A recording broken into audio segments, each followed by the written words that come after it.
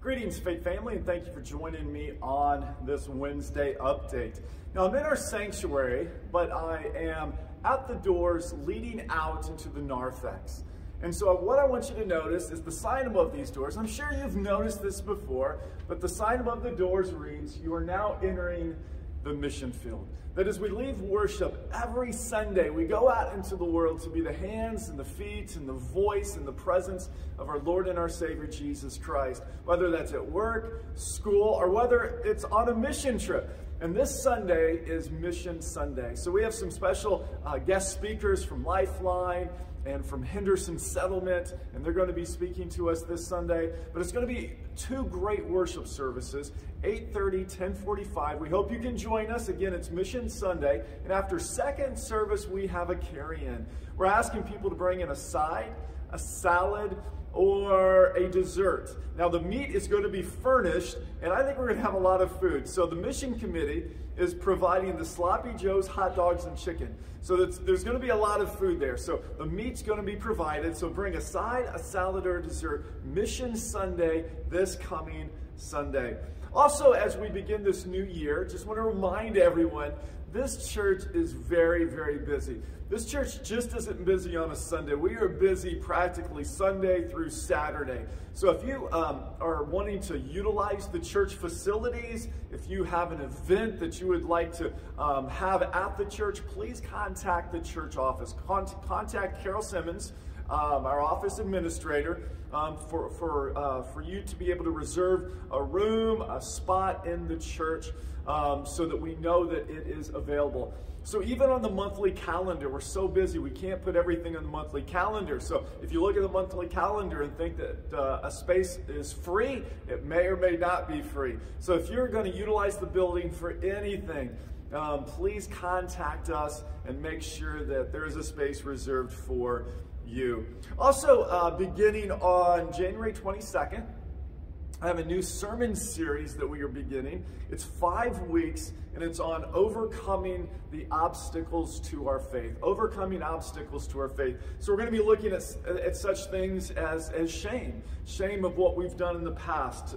Contentment. The storms of life that come and take us away from our faith, or bring doubts into our lives, or just the culture around us. All these things that can be obstacles to our faith. Again, that begins on January 22nd. Also, we're gonna switch over a really quick announcement from our Kingdom Kids Daycare. They opened up a new classroom just for infants, and so Marissa, our daycare assistant, as well as Kelly, our director, they're just going to bring a quick word about that new class, and just a thank you for all of those who have been praying for them. So we'll switch over to that and then switch back for a quick time of prayer.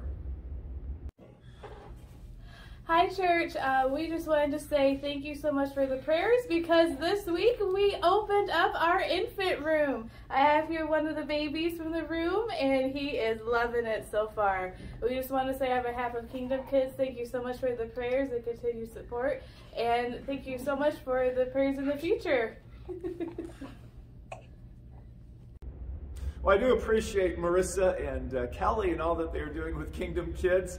That was one cute baby. He was in our staff meeting all day this morning, and I think he was the star of the show. But here are some prayer requests. First of all, Grady, we've been praying for Grady. He's one of those enrolled at Kingdom Kids, but battling cancer, and he's had some side effects to the chemo where he has been very ill. So please pray for Grady. Pray for Irene Wiesner. She lost her sister, Evelyn Hale. So please pray for that family. Now, Evelyn was a believer. She was a follower of Christ, and so we believe that she is in heaven today. But please pray for Irene and the family. Also, Tyler Dew, our Youth and Children's Director, has asked us to pray for Mike Callahan. He's battling cancer, so please put Mike Callahan on your prayer list. And also Christine Rolston, R-O-L-S-T-O-N, is having surgery. So please pray for these people. But as we close, let us close in a word of prayer.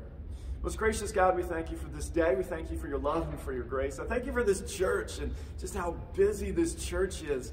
We thank you for the daycare, and we thank you for the ministry we have with the daycare. Dear God, I pray for Kelly. I pray for Marissa. I pray for the staff. Dear God, I pray that you will bless them as they are a blessing to these families. Dear God, we thank you for our heart for missions, of leaving this church and being the hands and the feet and the voice and the presence of our Lord and our Savior, Jesus Christ. I pray for those who will be coming to speak to us on Sunday. And as we gather for a meal, I pray that as we break bread together, that you will bring us closer to one another and closer to you. Dear God, we thank you. You are our healing God. And so we pray for Grady and for Mike and for Christine. We ask for you to touch their bodies in a special way, that you'll give them healing. And dear God, we pray for Irene and for the family as they mourn the passing of her sister, Evelyn. Dear God, we pray that you will reassure them that you are a God who is bigger than death. You are bigger than sin, that you have saved us, set us free, and that we are just sojourners until we make it to our heavenly home. And so, dear God, we just thank you again for this day and for your blessings in our lives. It's in Jesus' name we pray. Amen. God bless. And also I would like to mention, when it comes to the daycare, I think we have an enrollment of about 115 kids right now, which is absolutely awesome. So continue to pray for the daycare. But have a wonderful and blessed day.